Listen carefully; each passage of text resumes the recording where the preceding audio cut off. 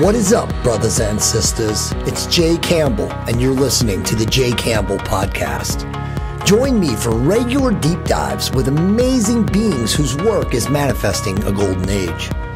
And remember, you create your reality by your focused thoughts, conscious words, and intentional actions. Raise your vibration to optimize your love creation.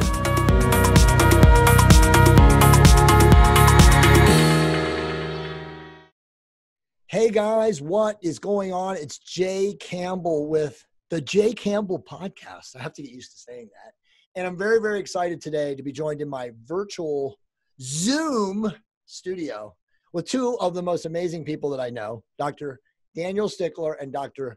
Mickra Hamilton. How are you guys doing? Awesome. Doing great. So they are very similar. Let me just say this real quick. So they are very similar to me and my wife. They are absolutely cosmically connected, cosmically consciously connected, both leading visionary people in what I would call the performance and health optimization space. Mikra's bio is insane. 30 years in the United States Air Force as a systems strategist and human performance subject matter expert.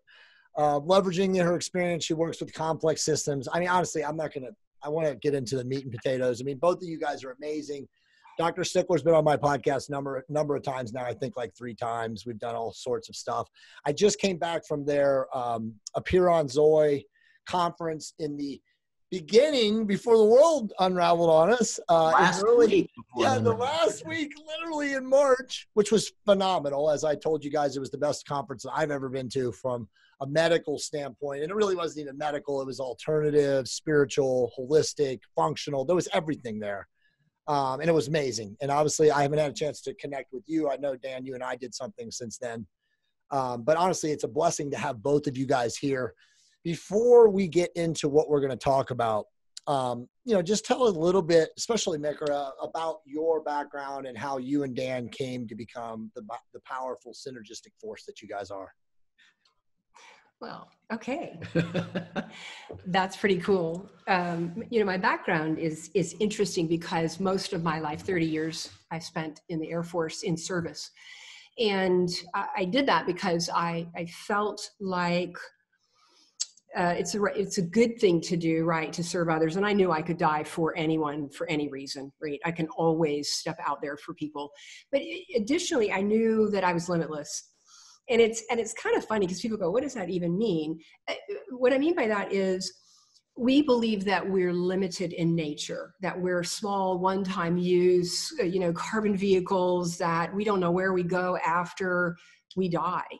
And I didn't ever believe any of that. And so the military allowed me to be with adventurous people who were all in, like me, and to also push to the ledge and mostly over the ledge of performance. What is the human capable of when our belief systems and our limitations are not in the way?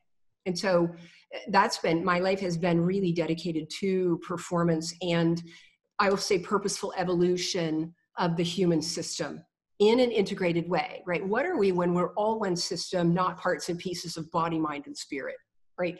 And so when I met, I call him my twin. When I met him, it was the first time I'd ever felt energy. And we were very, very far away. I felt this wall and I'm like, what is that? And I look over and I'm directly beamed to him. And I said, oh, who is that? Right. And so we developed a friendship. And I said to him, we would change the world together.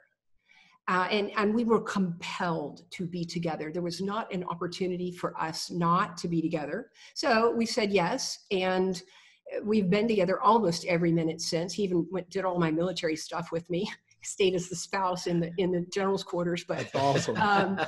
Right. But it was such what we call a sacred union. Yeah. And it's been so stunning. So that's my adventure of meeting him. And we're years and years down that lane, and it continues to get more and more sacred, more and more cosmic. And we wouldn't think that's possible, and yet it does.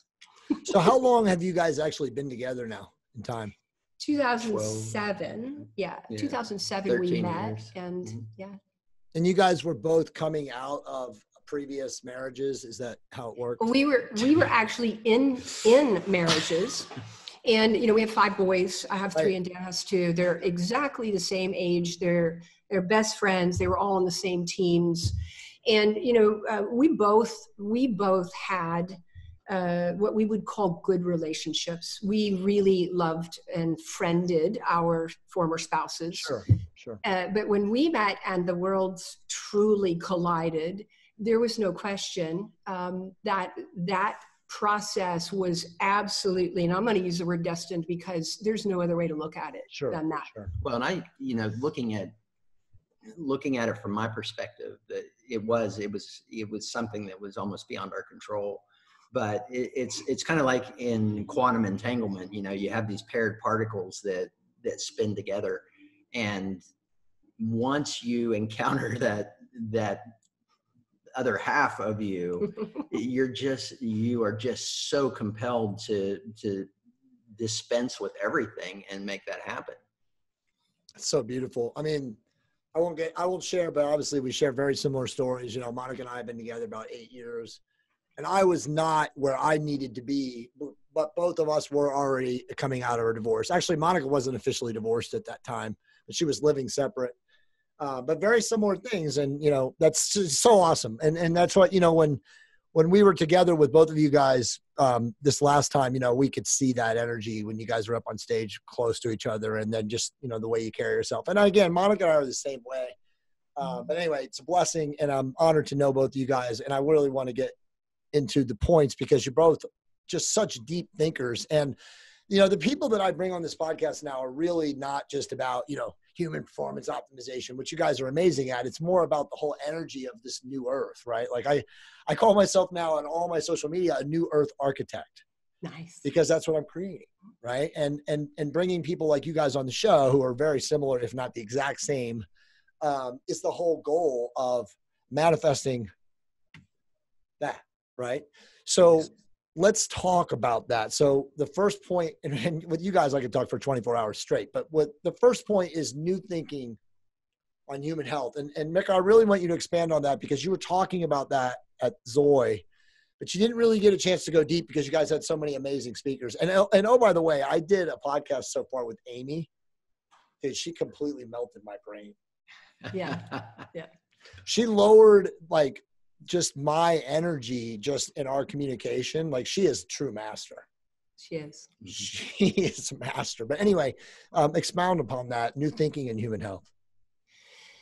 Well, as I mentioned earlier, we are not limited. Now, you can't know that you're not limited until you actually have the experience of it, right? So we can intellectualize and we can talk about it all day. So I'll move off the limited nature of us and just simply go to what if we looked toward and all of our actions that we took were toward thriving and flourishing, not being healthy, not having high well-being. Those are all great things. Those are baseline human. We're a spectacular intelligent design. And so if we function in that window of homeostasis that we're designed to be ideal in, we don't get sick, we don't get tired, we don't get grumpy or depressed or burned out or any of those things. So if we just said, this is the foundation, then now where can we go from that beautiful foundation? Now we can be optimized and we can enhance our systems, which is a very different discussion. So the new health, we call it a new global complex precision design. And so the entire planet has the opportunity to thrive and flourish. And so we say, well, what will it take? When you look at the healthcare system, it's sick care or treatment care, reduction, stovepipe, siloed thinking. If we take our multidimensional thinking and we go, what is it going to take for my system to go there? Because I don't want to be away from sick. I don't want to prevent sick. I don't need to be sick at all. And I'm going to thrive and flourish. What does that take for me? And now I'm unique. I'm not like you. You and I aren't going to do the same things to thrive and flourish. right? I'm going to design mine based on my precision information, my data that's unique to me. Right. And so and we already have the opportunity for that. That's available now. And as the whole sick care healthcare system switches to it, we'll very quickly move to that state. Return on investment is insane. Right. Happy, healthy people creating, innovating, loving each other, right? It's like a win-win-win. Dan, how far are we away from that? We're there. We're there. I mean, truly, and that's what we work with in our medical clinic. Is we work with people that understand and live that mindset. Right. The people that are out there they're saying, I know there's always places that I can be better, be enhanced, live a better experience. How can I get there? And that's what we work with. And it's available now. It's not currently mainstream type medicine, but sure. There's just not many people doing this. I mean, right. The human system is complex, and you've heard me talk about this before. It's not a linear system. We're not robots. We're not computers.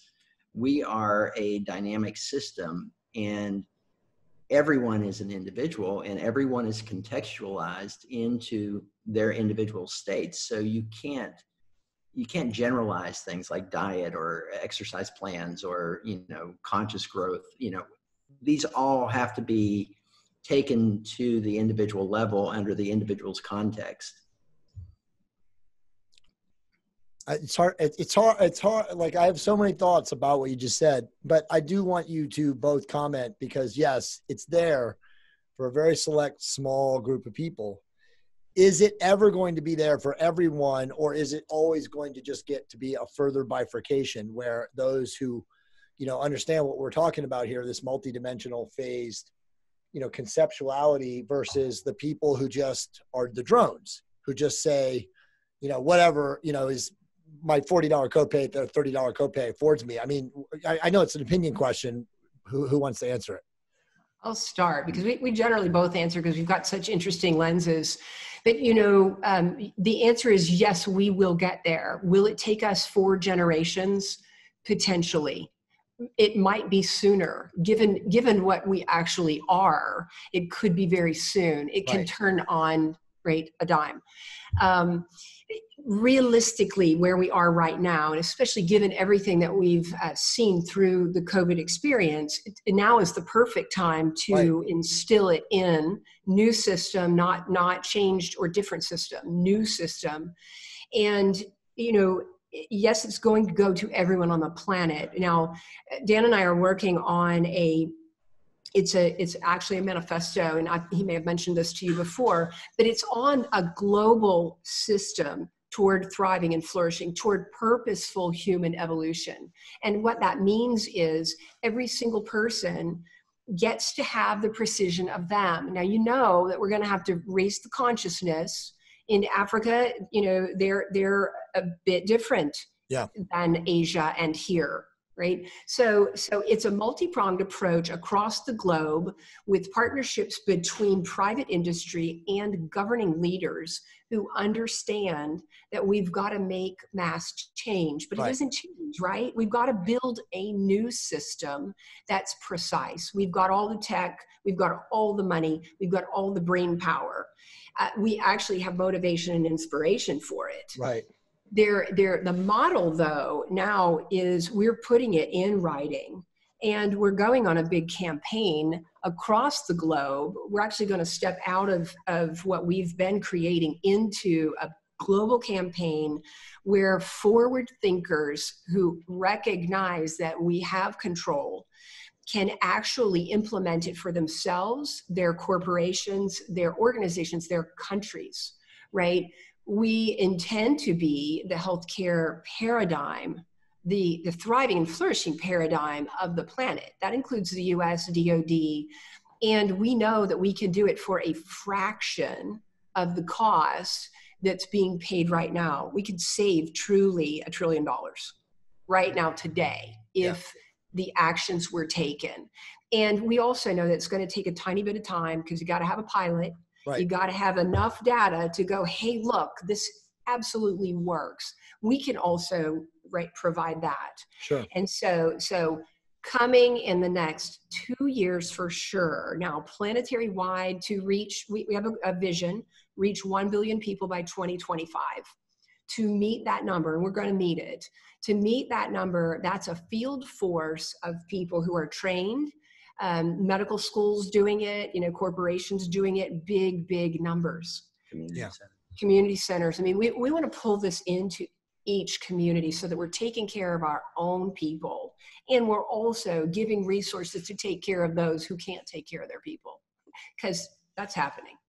So 1 billion would be, if we believe what we're told about census data and understanding the scale of the size of the population of the world, you guys would be talking about, truthfully about 15% of people reaching planetary consciousness, which, according to, this guy, and it's funny, I've read so much I've read all of it a million times, but it's like, even his greatest disciples said that they wish that he would not have quantified it, that the numbers, throw people off. But I mean, you do have to have some sort of line in the sand. But just opinion question before we go to the next thing. Where are we right now as a species with being the percentage of people over the line of integrity, in your guys' opinion? I mean, are we over 10%, or is it?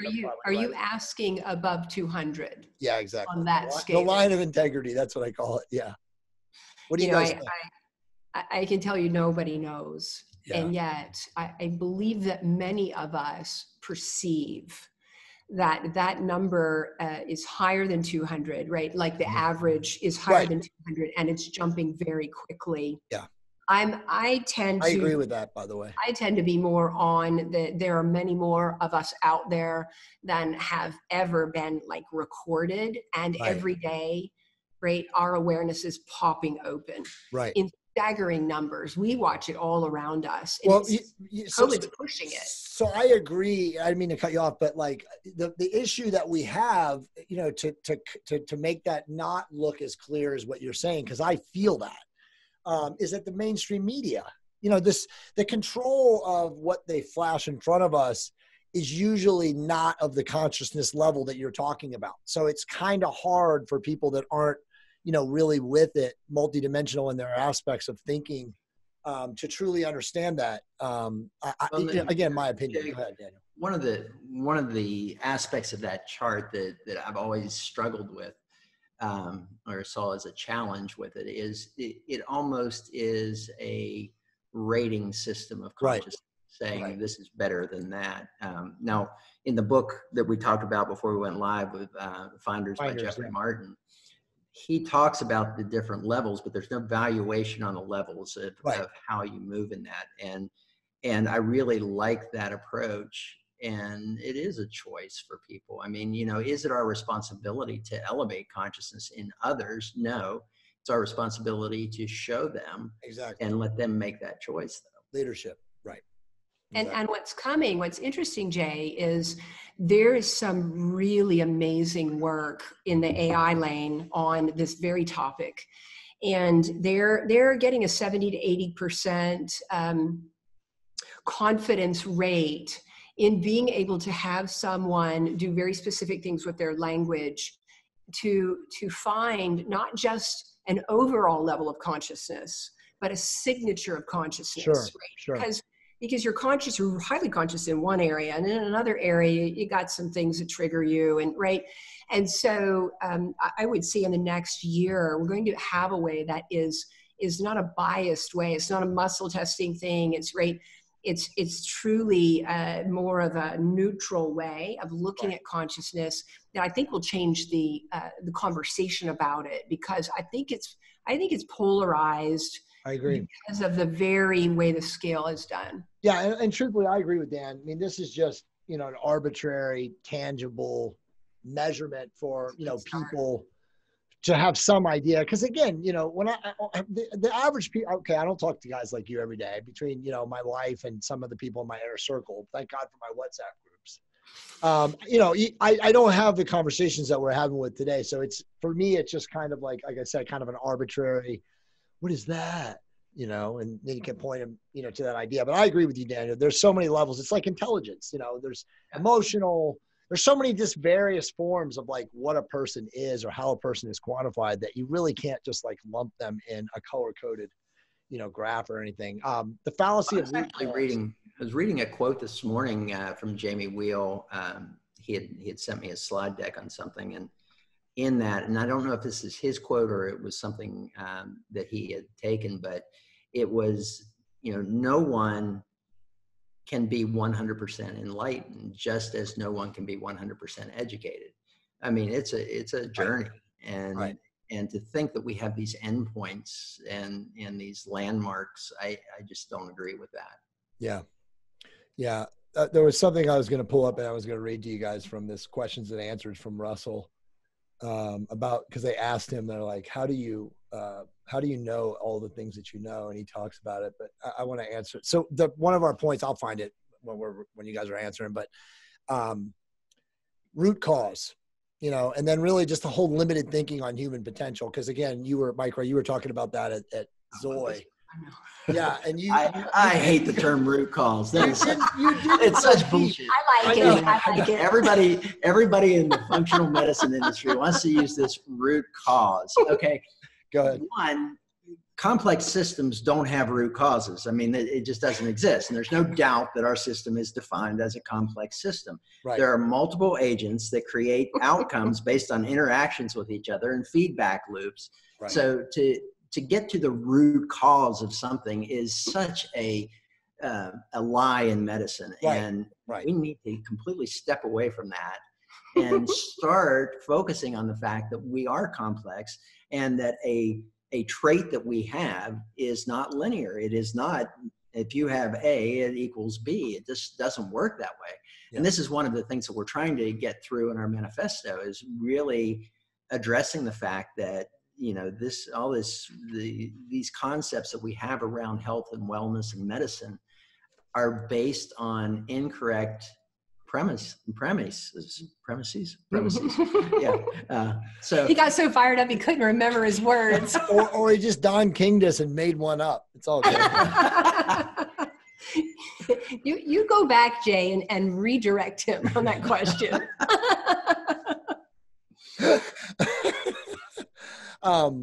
No, but it's true. I mean, I 100% agreement. And again, you know, we're so outside of that construct with us three talking. It's scary to think that there's so many people that are in medicine that still, you know, isolate their thinking and their conscious stream, you know, based on those two words, which is absolutely retarded. Yeah. I mean, it's scary. I mean, like you guys said, we're very complex, and you have to understand, that nothing is, you know, one piece. I mean, again, it's even going back to this, that you can't just like abstractly quantify a person based on, you know, that thought process. So on human potential, limited thinking on human potential, Mickra, talk about that. That's you. This is where most people go, okay, she's just crazy, and I'm okay with that, right? And I love her for it. Because the world, I was gonna say, you can't be on my podcast if you're not somewhat crazy. It's impossible. So well, you know, the world I live in is limitless, right? And it's, as I said, I haven't a direct experience of that, and that's what's so cool, is that I don't have to wonder whether what I believe is true or not true. I don't spend energy, I say inefficiently, because I'm not concerned about what anybody else thinks about me, the way I stand up, the way I don't have any of those things in the way anymore, right? And so when I look at the capacity for our limitless nature, what is our human potential? Mm-hmm. You know, I always say it is limitless. What would you like it to be? What do I want to experience here? Because I'm creating it, every single solitary piece of it. And so, you know, I always look at what is required for all of us to move in that direction. Mm-hmm. And it's sovereign responsibility. Right. So if I take that sovereign responsibility, I know that I'm creating it. I can push a thought, and that thought equals an outcome almost instantly. Yep. And so you get good, really good over time at recognizing how powerful you are, how powerful we all are, because all of our actions equal an outcome. And when you get good at the energy, you go, ooh, that was not quite the outcome that I thought I was creating, right? And you're not thinking while you're doing this. So even that statement from me is not accurate, right? But it's so interesting when we go, okay, number one, accept sovereign responsibility. While I may not totally believe that, like I'm talking to everybody, while I might not totally believe that, if I can just say, I know I'm sovereignly responsible. This action equals this outcome, and start right there. Also, the question mark of what if everything I thought to be true might not be true in that way that I thought I knew it to be. The question mark opens the door for synchronicity, for magic, for whatever your language is, a door to a limitless expression. Because just think of one choice and all of the shoots that come off that one choice. Right. One split second can ruin a life. One split second can create the life of your dreams, right? And so it's interesting. You got to take the first step by being sovereignly responsible to get to the limitless nature.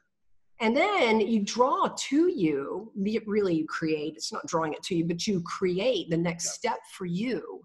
And then that next step leads to another one. And then it's the mystery of life revealed, right? So stunning. And there is no limit to it. So you do, but what you just said, you do create it through the law of resonance. Like you said, like it's that fixation or that focused intent upon that which you want. And, just back to what you said, I always say become sovereign and empowered. You're saying the same thing, really.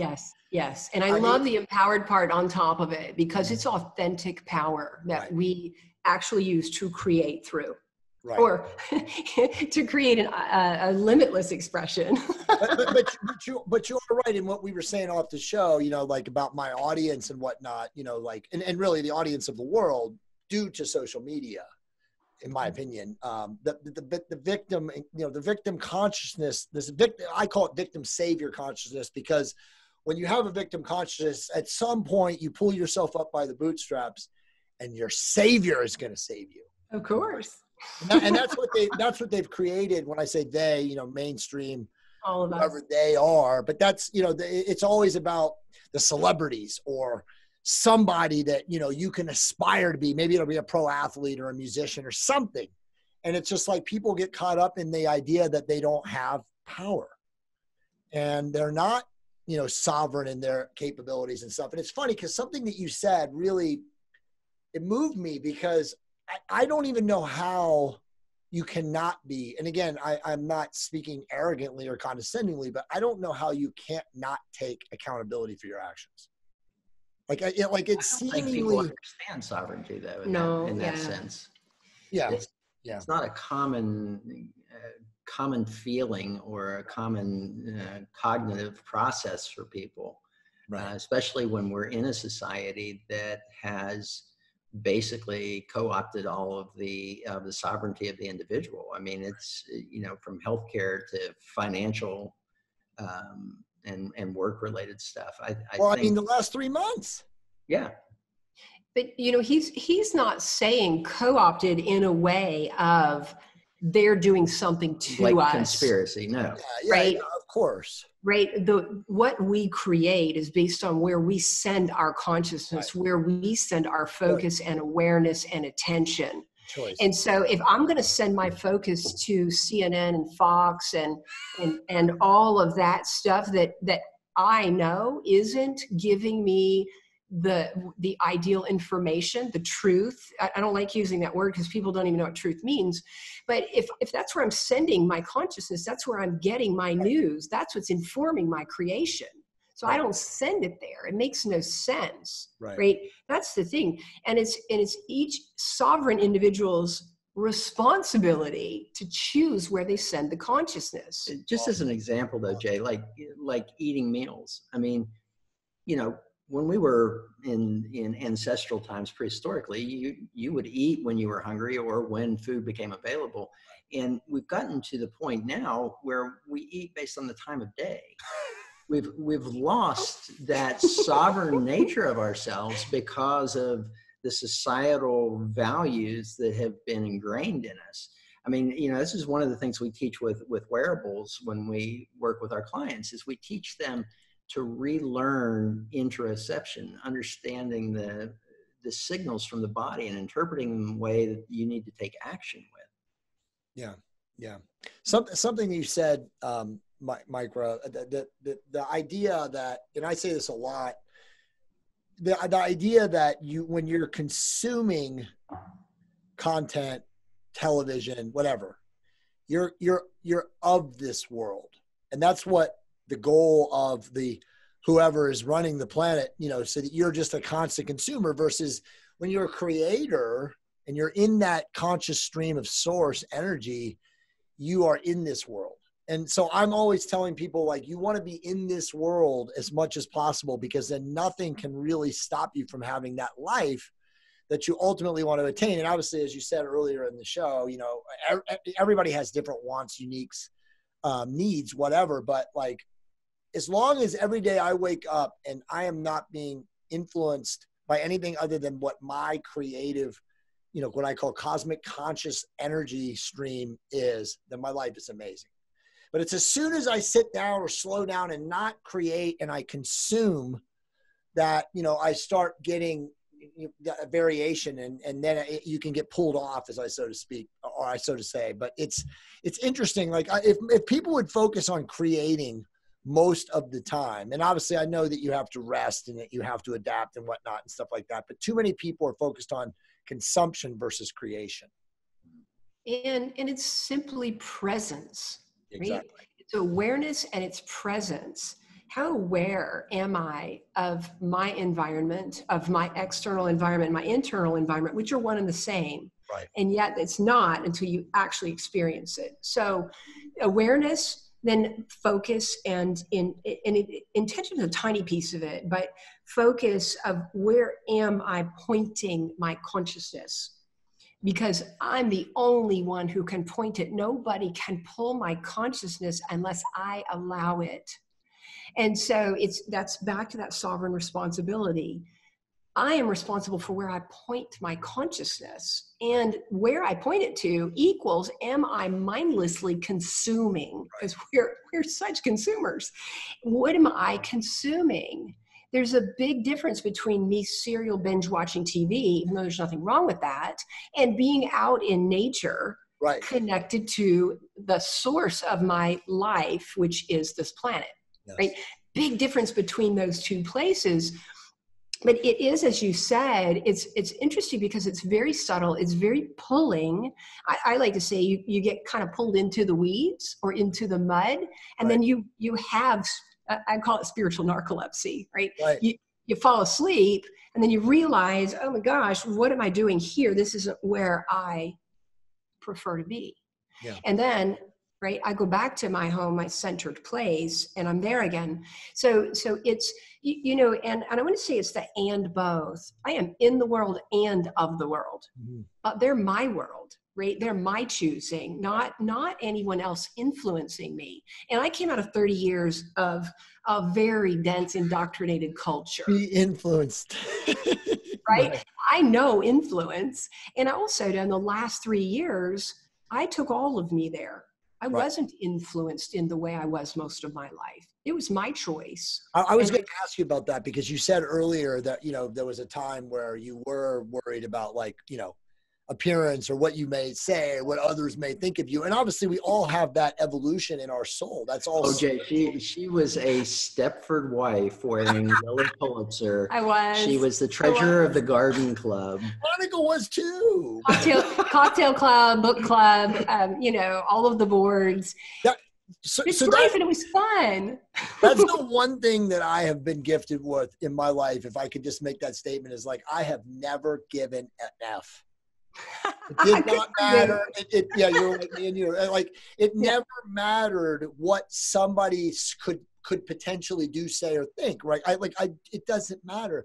And you really do have to get to that level. And again, it was a gift that I got early, and maybe I did get it a little bit from my father, but you really do have to, as a being, a present, aware being here now, knowing, connected, as you said, you do really have to get to that point. And if you don't get to that point, that's probably ultimately the greatest struggle, is always being, over the shoulder, what somebody might think of me, And Jay, just recently I developed a little touch of empathy for people. He did. It was painful.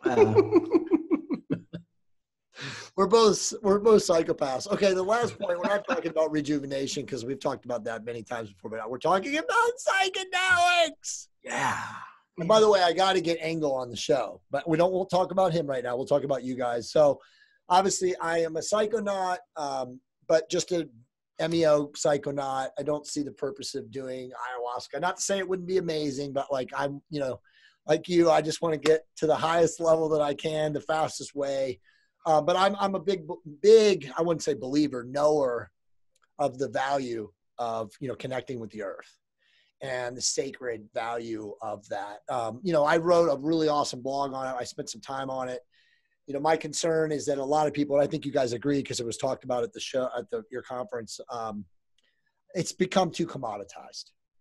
And there's too many people that are seeking things from the experience that I don't know if ultimately it's ever going to, come to them in the point or the way that they would like it to. And again, I'm not judging them by stating that. I just see it just kind of blown out. But what are your guys' thoughts on psychedelics? I mean, I'll start with you first, Dan.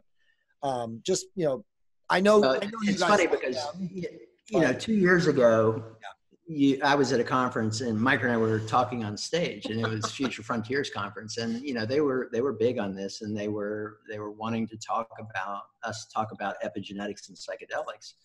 And, we were on opposing sides of this. I'm like, complementary psilocybin, ayahuasca, combo.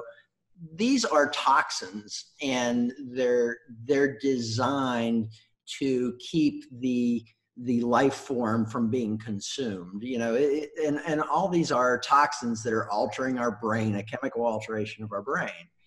Well, that was 2 years ago, and had some experiences in the interim that have opened up more pathways for me to understand aspects of this and to contextualize it for people, because for me, in that mindset, they were toxins. But once you start to contextualize it as what it truly is, what it's doing, what it's opening up, it changes the story and it changes the perceptions. And that is a big difference. I mean, you have the people that, they take the MDMA to party, which I can't understand at all. Yeah. It's, they're using the drugs recreationally, and a lot of them are using the entheogens more as a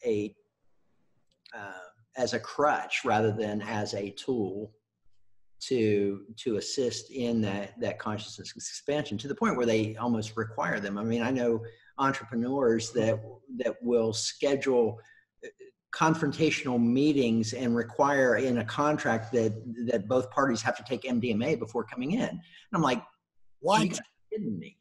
But no, it's interesting. It's actually happening, and it makes no sense to me. But understanding the ability to open the brain to different things. I mean, we've been using some ketamine therapies in our clinic and seeing profound experiences with this, and people with past trauma, PTSD, and even people that have minor traumas that they didn't realize, or subconscious traumas that are coming out in this, and they're able to work through them, and suddenly their life changes dramatically.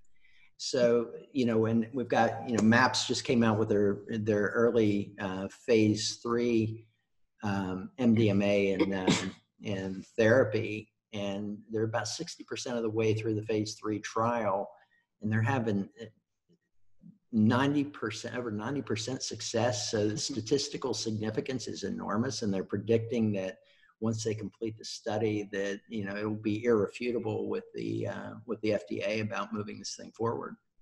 You know, one comment, and then you can have the final say, Mickra. You know, I owe a lot of my conscious expansion to using MDMA, and I was never really using it like to party either. I mean, and I was always blessed to not have the common garden variety street shit, you know, that people use to party, which God knows is what in it. You know, I mean, I have stories I could tell you guys, but anyway, I know that it advanced my consciousness. And, you know, one of the things that you just said about trauma and transgenerational and transpersonal and all that stuff, you know, that me and Amy really got deep in the podcast that her and I did together talking about that stuff. But I've read a lot of books now about that. And I truly do think that that is the greatest hindrance for most people is, like, first off, it's recognition that they have this trauma, whether it's from a past life, their current life, you know, birth canal trauma, their parents didn't love them enough, whatever it is, it's the recognition. And then it's the willingness to integrate it. Mm-hmm. And obviously, as you guys know, it's not easy also to find people in, quote unquote, you know, this world that you and I are all three of us are now, you know, attempting to balance, who can do a really good job of that. I mean, you guys know people, I know people, but it's not garden variety information for people on the street. And I do believe that that is the key for pretty much everyone to overcome. My opinion, you guys, you can share whether or not you guys think I'm crazy or not, but my opinion is that the majority of, autoimmune disorders are from unintegrated trauma. And the doctors just want to slap a label on them. You know, whatever it is. Oh, I've got, you know, a gluten allergy, or, you know, I can name 50 other things that people come to me and talk to me about. But I think that a lot of it is just trauma that they just have psychogenically never been able to first address, you know, acknowledge, and then deal with. Well, and this is that myth of the root cause right there. Right. Go ahead and let you answer that one. Well, you know, everything goes to, what is the human system? Right. What are we? Right. And when you know that you're more than what we've been told we are from the minute we birth in here, when you know that you're more than that, you also know that every single thing matters. The veil between the conscious and the subconscious mind in most people, and we go back to that chart, in most people is so thick. Right. That the opportunity for the energy to work its way up into awareness simply isn't there. Right. I'm not saying that they can't get to it. I'm saying that it's such a sleeping state. It's so thick that until the light of awareness pricks it, and all it takes is a prick, the minute it bursts that open, the light simply permeates the system, the awareness expands. And this is where the psychedelics are quite interesting, right? You know, I heard one person say that the mushroom kingdom is going to save this planet. And what they meant was that through psilocybin, many were going to have awakenings out of the unconscious, see the things that they can't see. And the minute our awareness hits it, we're good.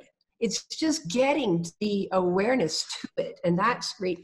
That's what psychedelics assist with when done in a sacred state where there's reverence for the medicine. And we don't like to call it that because it's an input, but from a sacred nature, they're exquisite assistance to our growth, to, you know, our expansion, to the consciousness expansion on the planet.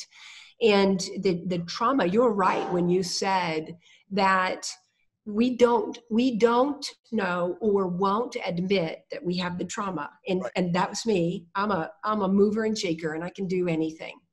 And yet I had so much unresolved emotional things right. sitting under the hood that I wasn't aware of until after I graduated 30 years from the military. Right. And I was able to actually work with them. Right. And I tell you, you know, for me, it's just like with you. what I've discovered, the wholeness of my being that I have discovered, that's always been there, I just couldn't access it. It was so covered up, is so astounding. And to me, the healthcare thing that we talked about earlier is an easy thing for us to cross the planet. This is different. This is going to take more, right? More efforts, more awareness, more, these sparks of instantaneous, almost awakening from a really well done experience, right? And so, having been one who judged them and would have said, that's illegal, you're not allowed to do that, don't do it, you're going to mess yourself up. I go, thank God I was willing to have the courage to go down the trauma lane, even though I didn't think I had any. I thought, well, I'm post-military, I got to have something stuck there. It was all stuck from childhood, right, and then compounded by the military. Right. I couldn't see any of it. And now it's integrated. That's awesome. Right. And so it took 9 months, I have to say. It wasn't always, right, as you know, it wasn't always joyful. Well, it's making the choice to take the red pill, Jay. Right, exactly. There's people that don't want to take the red pill. Right. They are happy to sit back, take the blue pill, and resume that sleeping state. Which is okay too. Yeah. The whole planet's not going to do it. So guys, I want to do another live broadcast with you guys, but we'll bill it. We'll get a whole week, because we can go so much deeper from what I wanted to say. But see, that's the goal though of what you did. That's only 1% of people, in my opinion, that can actually change their way of thinking, their rigidity, and be flexible to recognize that, hey, I can change and I can become a better human being. How can people work with you guys right now? What's the best way for somebody who wants to work with you guys? Because there's going to be a lot of people that want to work with you guys. What's the best way for them to work with you guys?